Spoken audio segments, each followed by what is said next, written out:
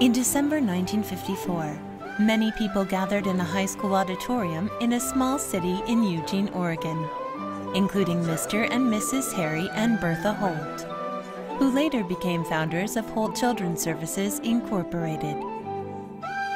That night, there was a screening of a documentary film called Lost Sheep, which covered the horrific lives of Korean War orphans. Following the film screening, a special lecture was delivered by Bob Pierce, a missionary, and he appealed to the listeners to offer helping hands to those in need.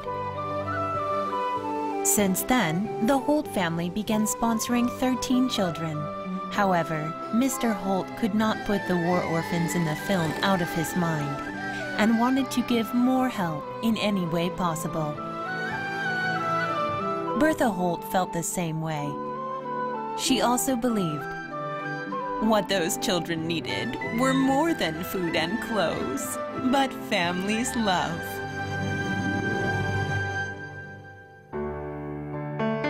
Mr. Holt, who recovered 6 months after he nearly died from a heart attack 5 years ago, wholeheartedly prayed to God. Lord, since you have gave a new life, please allow me to share your love to me with others. 3 months later, Harry Holt shared his prayers and heart with his wife. I would like to adopt orphans from Korea. I was thinking the same way. Really? How many children do you think we could afford to adopt?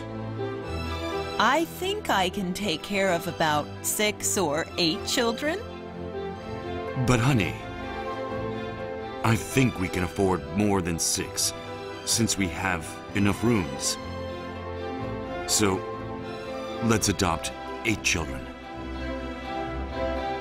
Bertha gave thanks to the Lord for giving her husband the same thought she had in her heart.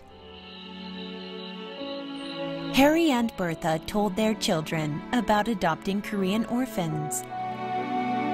They were worried at first about a possible disagreement, but all the children were happy to have younger brothers and sisters. Mr. and Mrs. Holt thanked the Lord that their children were truly happy with their decision to adopt.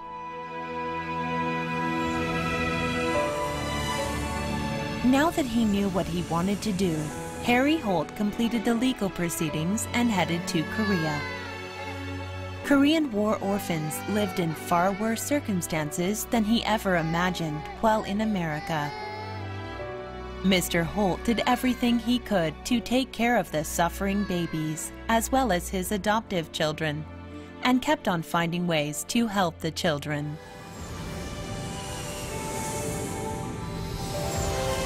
On October 12, 1955, Mr. Holt and his adoptive children finally departed to the U.S. As the adoption by the Holts received media attention from across the nation, letters inquiring about overseas adoption poured in every day. Later, Mr. Holt believed that it was his calling from God to find warm families for more children in need, and established Holt Adoption Program, now known as Holt Children's Services, Incorporated.